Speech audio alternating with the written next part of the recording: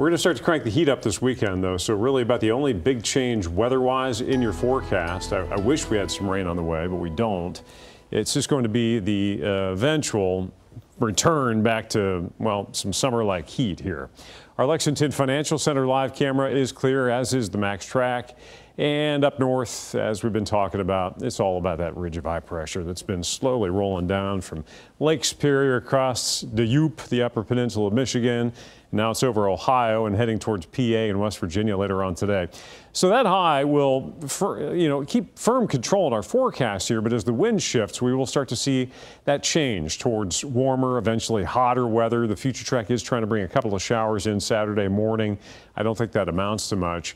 But each passing day, this little bit of a 30-day rainfall surplus that we build up, especially across southeastern counties, continues to get chipped away because, well, no rain on the way until at the earliest, probably early next week, as far as a decent chance to at least get something going.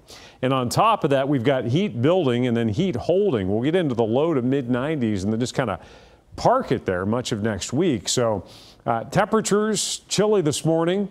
48 in Mount Sterling. So the second morning in a row, we've had a widespread 40s out there, mid 40s in Danville, Richmond, Monticello, upper 40s. The Mesonett's got a number of sites in the 40s as well.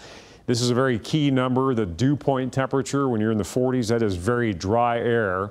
And you can see the overall impact of all that dry air that has scoured out the humidity and pushed it down toward the Gulf Coast.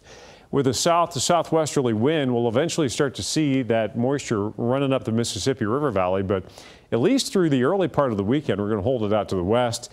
And then I think by early next week, we'll start to see the humidity climb to go along with the heat. So the below normal temperatures that we've been experiencing, this early taste of September, of fall, well, that's going to go away. And you can see the heat building in, originating out west as this upper high, this heat dome expands out from Texas. And some of the above normal warmth makes its way east. So the end of this month, end of August, heading into early September, is going to be running above normal, and then we may run near normal to get September started. And could have a nice Labor Day on the way. We'll have to wait and see how that pans out.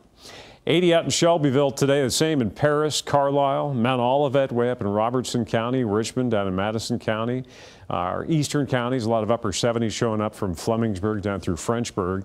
And then down into the mountains, it's about the same. Highs around 80 degrees, 78 in Hindman, 81 in Hyden, right at 80 in Hazard. And the Lakes region could be a great day to hit the lake. These days are drawing shorter as well as we get closer to the end of summer. 80 in Jamestown today and 81 in Monticello as you get down around Lake Cumberland. There's your 8-day forecast, and there are those 90s that I'm talking about. It's going to be an extended run, a little, heat wave there. A number of days that we've got highs above our normal, which is 86 and falling this time of the year. So low to even mid 90s starting this weekend, carrying through, it looks like, much of next week.